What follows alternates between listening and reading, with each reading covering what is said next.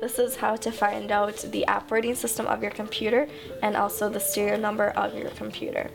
So first, you'll go up to the Apple up on the menu bar and click it. Go down to the first one that's titled About This Mac.